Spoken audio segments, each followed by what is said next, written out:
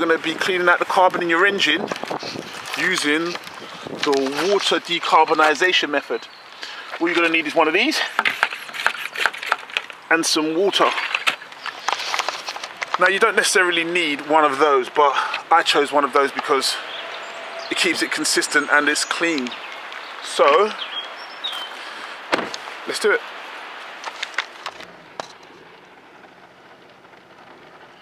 When you're doing this, make sure the car is up to temperature, as you can see there, and to hold it on about 2,500 revs. If you don't have anyone with you, use the car mat. Use the car mat and just wedge it between the accelerator and the brake like this. Okay, we're going to start by removing the intake hose. Now this is the hose that goes into the manifold. You can see I'm just backing it off there.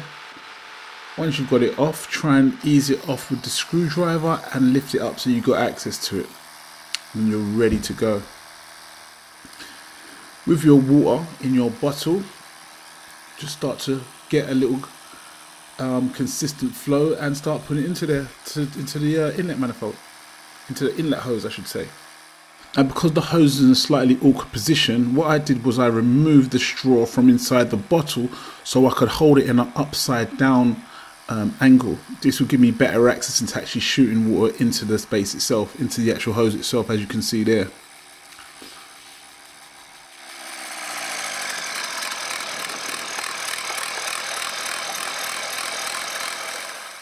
It's important to expect the revs to fluctuate. This is where the water is actually making it into the cylinder and doing the work that we want it to do.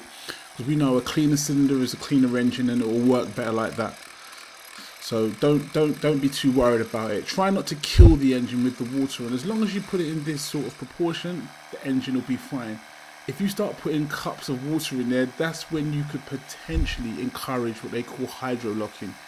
And it's not, you don't want to be hydro locking anything, you don't want to be putting yourself in that situation, but that is quite extreme. But if you're using a method similar to what I'm doing here, your engine will be fine, it will be safe, and everything will go according to plan.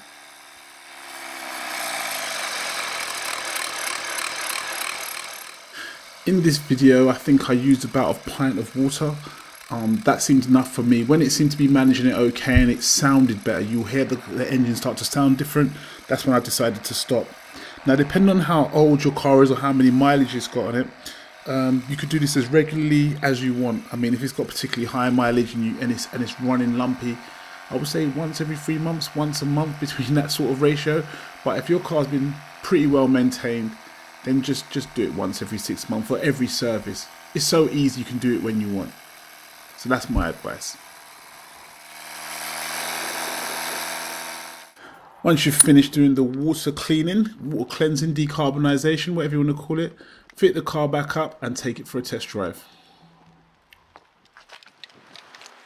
Okay, just back after decarbonising the car with water, the water method, I have to say, an immediate effect. Immediately noticed less smoke on change down, more responsive through the gears. The turbo was more whistly, a lot more of that going on, and it was generally more responsive. It's a very safe method, and yeah, definitely try it. I would advise it. As you know, the theory is the water goes into the cylinders and it actually melts the carbon what's inside the actual cylinders itself and everything around it. Now apparently water expands 1,500 times under combustion. I don't know exactly how true or not true that is, but it sounds good. And yeah, so I advise, definitely try it. Be good for your car, it won't do it no harm.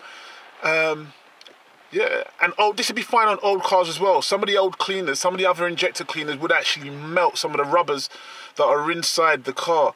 For me, this is a much more natural method of cleaning the inside of your car rather than using them dodgy oil products, because you've got to remember, fundamentally oil is what creates the carbon inside the engine. So you know, you're using dirty water to mop the floor, if that makes sense. So for me, this is a far more natural method, and yeah, try it. Glad that helped. Well, I hope it helped. It helps me. Comment, rate, subscribe, and enjoy the videos. And remember, the truth rules. Thank you.